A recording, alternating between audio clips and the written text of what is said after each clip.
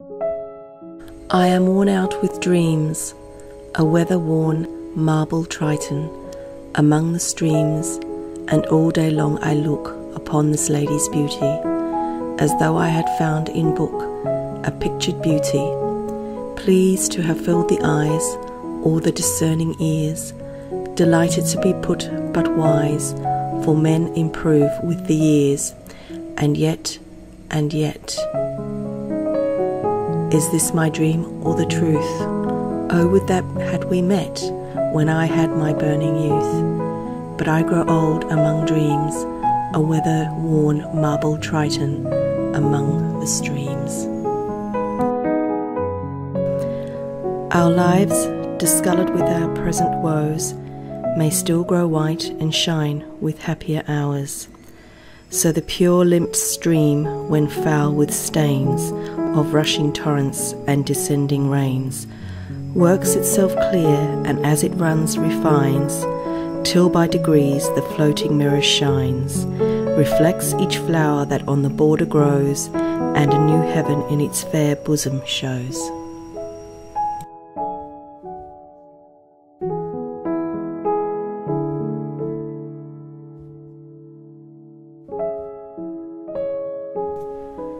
She hears me strike the board and say that she is under ban of all good men and women being mentioned with a man that has the worst of all bad names, and thereupon replies that his hair is beautiful, cold as the March wind his eyes. If I make the lashes dark and the eyes more bright, and the lips more scarlet, or ask if all will be right, from mirror after mirror, no vanities displayed, I'm looking for the face I had before the world was made. What if I look upon a man as though on my beloved, and my blood be cold the while, and my heart unmoved? Why should he think me cruel, or that he is betrayed? I'd have him love the thing that was before the world was made.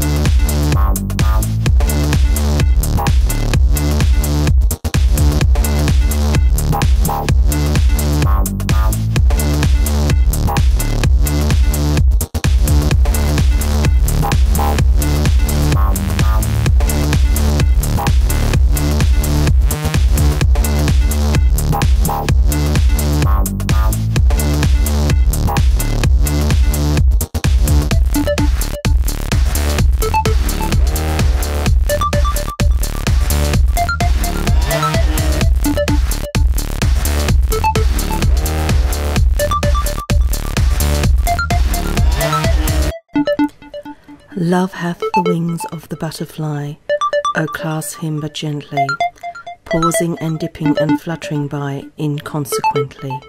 Stir not his poise with the breath of a sigh, Love hath the wings of the butterfly.